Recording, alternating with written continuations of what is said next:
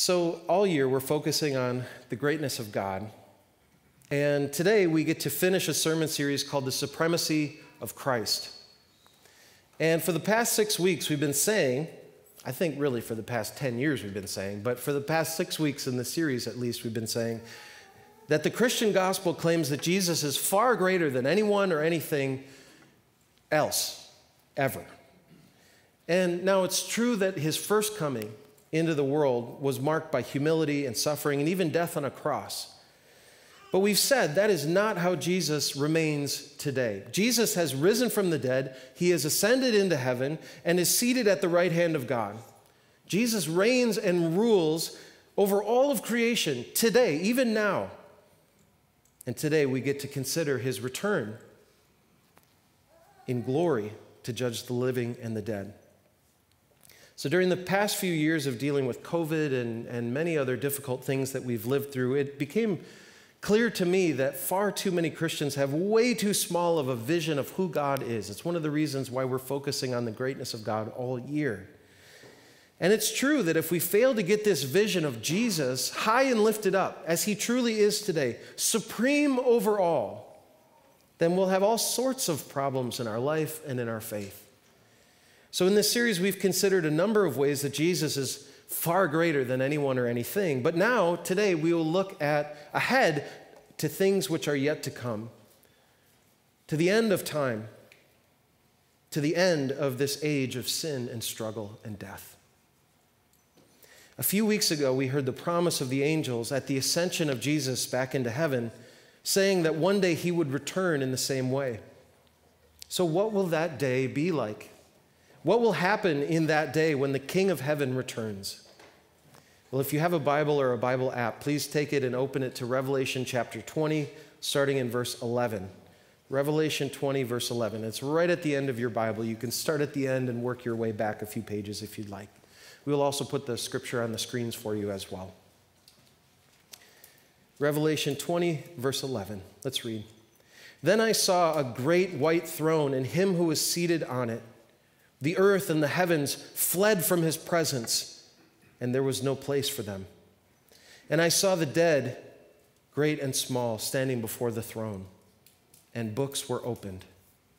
Another book was opened, which is the book of life. The dead were judged according to what they had done, as recorded in the books. The sea gave up the dead that were in it, and death and Hades gave up the dead that were in them, and each person was judged according to what they had done. Then death and Hades were thrown into the lake of fire. The lake of fire is the second death. Anyone whose name was not found written in the book of life was thrown into the lake of fire. This is God's word. Earlier this year, we finished our series, Encounters with God, by considering the Apostle John's encounter with the risen Christ on the island of Patmos toward the end of his life. He was living in exile there for his ministry in the gospel. And just as the ancient Israelites needed this incredibly vivid prophetic imagery from Ezekiel and Daniel when they were in exile, so John and the early Christians needed, I believe, John's vivid imagery of this cosmic battle between good and evil, which is found here in Revelation. Now, the book of Revelation is really unique in the Bible because it's written in the Jewish apocalyptic literary style, which we don't have anymore. So it's for this reason, I suspect, and perhaps because at least some of the events in Revelation describe things which are yet to come in the future. Perhaps both of these reasons are why this book is so difficult for Christians to interpret, and why there are so many views and theories and frameworks of understanding these things yet to come in the return of Christ. Now, as such, it can be very difficult to know from the text whether certain things here that John is describing are meant to be taken literal or figurative or physical or spiritual in nature, or some combination of the two. Now, I believe that from John's gospel account in the New Testament and from his letters or epistles in the New Testament, that John is perhaps the most poetic of the apostles. It's not a widely believed, but it is my personal theory. John is a poet. If so, then surely God would use his artistic sensibilities for our benefit. But in approaching Revelation, just as we might approach any other prophetic work in the Old Testament, we must proceed with caution. A good biblical interpretation principle would be to speak loudly on the things on which the Bible is clear, and to allow some measure of mystery, or maybe some respectful disagreement on things which are not yet clear to us. Okay? Deal? Can we proceed? Yeah. Oh, okay, amen. Thank you. I will proceed. Let's go back to verse 11 and work through this together. Then I saw a great white throne and him who was seated on it. The earth and the heavens fled from his presence, and there was no place for them. Okay, let's pause right here. So in this passage, it's not exactly clear from right here if John is seeing God the Father or Jesus the Son on the white throne of heaven. Since there is one God with ultimate glory and authority, either the person of the Father or the person of the Son would be appropriate, but I believe that it is, in fact, Jesus who is here seated on the throne. And my reasoning is in the very next passage after our text, the one who is on the throne is described as the Alpha and the Omega, which means it represents the beginning and the end. And this title is only used of Jesus by John in his Revelation. In Revelation 19, Jesus is depicted as this mighty warrior who conquers Satan and all the forces of evil. And he is seated here on the great white throne. So what is the significance of the throne, do you think? Well, I believe that the white throne is a symbol of both the righteousness and the justice of heaven, and it reflects the holy beauty of a perfect God. God is light, John would write. In him there is no darkness at all. The throne gives us these many images to consider. But in the glorious presence of the King and Creator God, all of creation seems to be displaced. Christ has so much glory that there is no room for anyone else or anything else beside him. I think that this is what it means when John says that the earth and the heavens fled from his presence and there was no place for them. Now, does this describe the physical destruction of our current universe, the current creation? We know that God has promised to make a new heaven and a new earth. In fact, in the very next passage in Revelation 21, John has a vision of this new heaven and new earth. So perhaps, yes, this is the moment of the great transition, the end of our current age and the beginning of the new age of eternity. Well, let's continue with verse 12. And I saw the dead, great and small, standing before the throne, and the books were opened. Another book was opened, which is the book of life. The dead were judged according to what they had done, as recorded in the books. The sea gave up the dead that were in it, and death and Hades gave up the dead that were in them, and each person was judged according to what they had done. So, first of all, if you're familiar with the Old Testament scripture in the Bible, this whole passage should be ringing a bunch of bells in your mind and your memory of the Old Testament. This whole passage should remind us of Daniel's vision of the throne room of heaven in Daniel chapter 7, a very famous passage where we get the title of Jesus, which is Son of Man. There in Daniel 7, there is one who is called the Ancient of Days, who is seated on the throne, and books were opened. Very similar in language. Now, I believe that John had this exact passage in mind when he recorded this vision, because there are a number of surely intentional links in the language that John uses, pointing back to the language of Daniel chapter 7. But what exactly is John describing here? Well, this, I believe, is Judgment Day.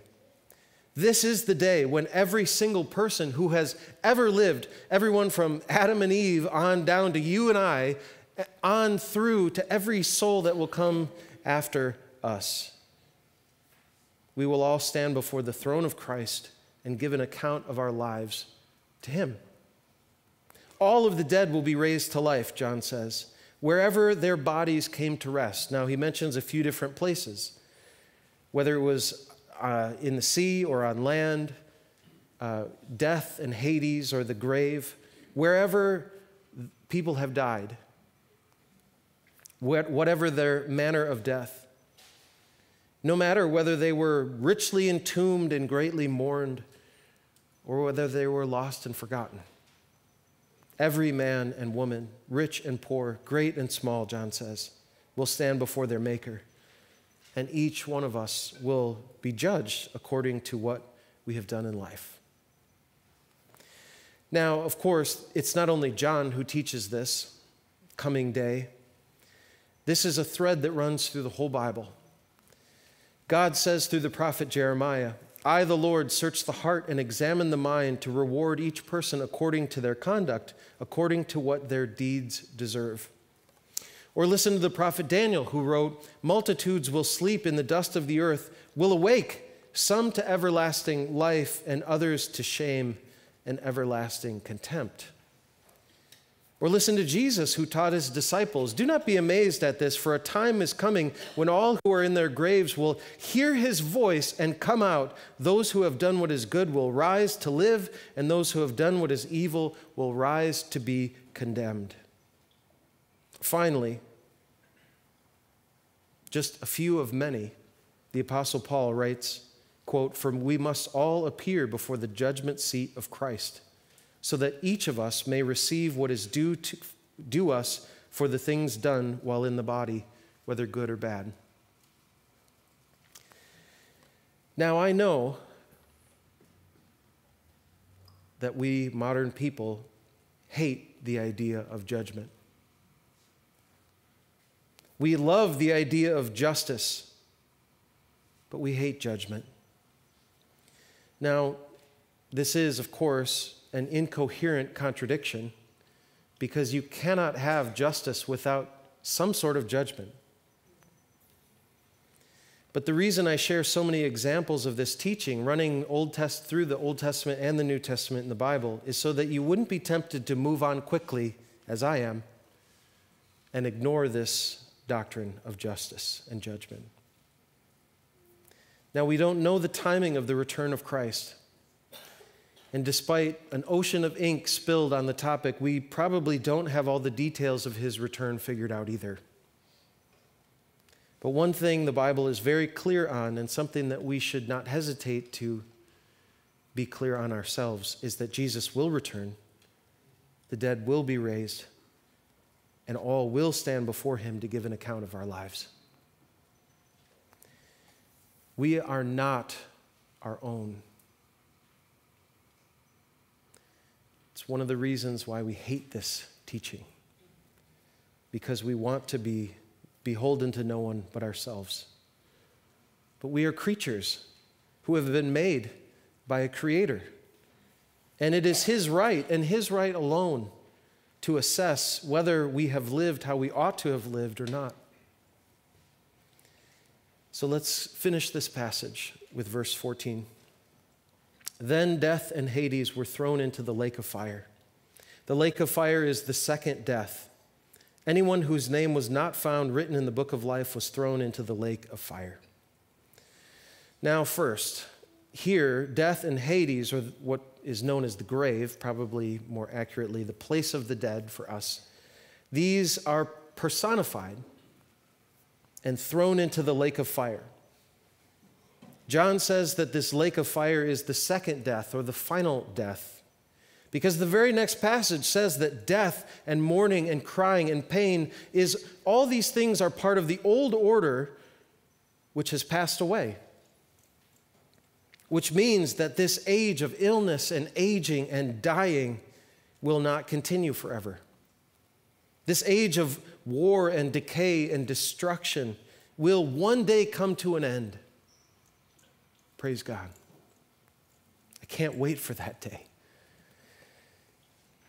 But secondly, and terribly, John says that anyone whose name was not found written in the book of life was thrown into the lake of fire as well. Now, the book of life is also called the Lamb's book of life in Revelation.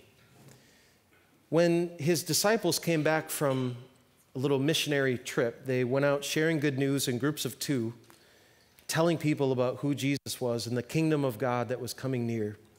When they came back, they were They were really excited about everything that they saw God had done. Jesus responded, he said, "Do not rejoice that the spirits submit to you, but rejoice that your names are written in heaven." Having your name written in the Lamb's book of life is the same thing as being born again, or having a relationship with God by faith in the person and work of Jesus. As John famously wrote in his gospel, "For God so loved the world that he gave his one and only Son, that whoever believes in him shall not perish, but have eternal life." The death that John referred to in his gospel is the death that is mentioned here, the second death of hell. The opposite of eternal life might be called eternal death. It's a full separation from creatures and their creator. Now, the picture here of this sad reality is one of fire, which is a picture, a metaphor. Throughout the Bible, several images for this future reality are used, some of which even seem to contradict each other. In some places, this place of judgment is described as darkness, while other places it's described as fire, which obviously has some sort of light involved. What I think is going on here is similar to what we saw in our Encounters with God series as well. These are biblical authors trying to use earthly language to describe a spiritual reality. Now, fire is also a metaphor in the Bible, a picture of refining. Does this mean that after a time of punishment or refining, that these people might be released? The truth is that God only knows. Of course, we trust in the goodness and the mercy of God, but we are not given any indication of this from his word. So what do we say about such things? What hope is there for any of us on that great and terrible day of judgment? Well, there are many things to say. I'm going to close this morning with two. First, there's this, I think, curious detail that John mentions about the books. Some of you might have been thinking, does God really need a book to remember the details of someone's life? Isn't that weird? Would it be like a hard drive or something, or some future tech? Well, the answer is no, of course not. God does not need a book. He is infinite in wisdom and knowledge. He is omniscient, meaning he knows all things, and he is omnipresent, meaning he's everywhere all the time. Therefore, he knows not only the things that we have said and done, but also every thought and motive of the human heart. The books are a metaphor for this divine knowledge. But do you know what this means? The perfect knowledge of God means that he will also be the perfect judge. Even the best human judge cannot understand every extenuating circumstance that led up to a thought or word or deed. No human judge, even if they're of the best education and are very experienced and are very wise themselves, there is no human judge that can fully understand every thought and motive of the human heart. We can barely understand what's going on in our own hearts most of the time, much less perfectly judge someone else. We should want God to be our judge, for no one else will ensure that justice will truly be done. But this means that in the end, evil will not win. Justice will be done. Every time when it seems as if someone has gotten away with some terrible evil, every time someone has sinned against you and maybe wounded you incredibly deeply, and you don't feel like they really ever understood what they did, they were never repentant, or they never came back to make things right, we can take comfort in the fact that one day they too will stand before the Lord, and every wrong will be set to right. Praise God. This is something very helpful to remember when you are deeply wounded by someone's sin against you. But it's not necessarily comforting when you consider your own sin, right? I don't know if any one of us is excited to think about standing before the Lord to give an account of our lives. Other people's lives, definitely. God, bring justice to bear on them. But please be gracious to me. Please be merciful. Just let me skip that part of this process. So what do we say about our sin? What about our judgment? Well, now, we say it all the time. Nobody's perfect. We can pretty easily admit to that. And it's true. Not one of us has perfectly loved the Lord our God with our heart, soul, mind, and strength. Not a single one of us has perfectly loved our neighbor, our brother, our sister, our father, our mother, our spouse, our coworker, our friend, like we would love ourselves. In fact, I don't think there's a single person who has ever lived who has even met their own internal standard of right and wrong. I violate my conscience of what is right and wrong on kind of a regular basis. How will any of us stand before the throne of Christ? Well, we've already seen from John chapter 2 that the judge is also the Savior. The good news of the gospel is that the one who is seated on the great white throne of judgment is also the one who stepped down out of heaven, down into this world to seek and to save the lost. It is the perfect judge who ultimately gave his life, facing the hell of the cross, so that anyone might be welcomed into heaven. Believing in Jesus results in a great exchange, one where Jesus takes on our sin and even our death, and we receive the gift of righteousness and his life. So please hear this invitation. Be reconciled to God.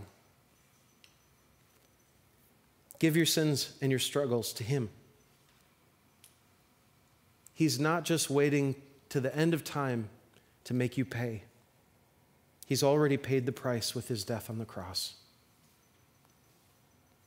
If you do believe in him, if you do trust him, you have nothing to fear on that future day. That promise is very clear. For when you stand before the throne, your sin will not be on display, but rather the righteousness of Christ. This is why the Apostle Paul, working through as a lawyer the logic of the gospel in his letter to the Romans, he culminates with the logic of the gospel in Romans chapter 8, saying, "Therefore, there is now no condemnation for those who are in Christ Jesus." Not yesterday, not today, not in that future day. On that day, you will not be shamed, guilted, or punished, but welcomed as a friend and a brother or a sister because of the glorious grace of God. And the one with all the glory and all the authority of heaven, the one before whom the heavens and the earth flee in his presence, he will be the one who wipes every tear from your eye. So turn to him today, while there is still time, and receive him today. Welcome him with joy and thanksgiving as the Savior and the Lord of your life. He will never leave you. He will never forsake you. And he will reveal himself, I promise, to be greater than anyone or anything, both now and forevermore.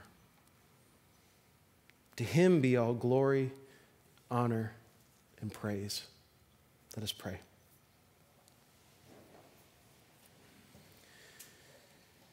Lord Jesus, you have humbled us with your word. We look to you and we find ourselves looking high and lifted up all the way to the great white throne of heaven. a throne of justice and judgment, severe and terrible in one sense, but lovely and beautiful, worthy of all honor and praise. Lord Jesus, would you help us to live in light of this future reality? Would you help us to see that what we do and what we say really matters to you? But ultimately, Lord, there is hope for all of us, every single one of us who would call on your name.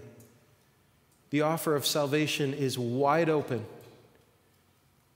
God, I pray for my friends here that they would take it, that we would trust in you, that we would lean into your life and your grace and your love, that we would enjoy the freedom that comes with all of those things.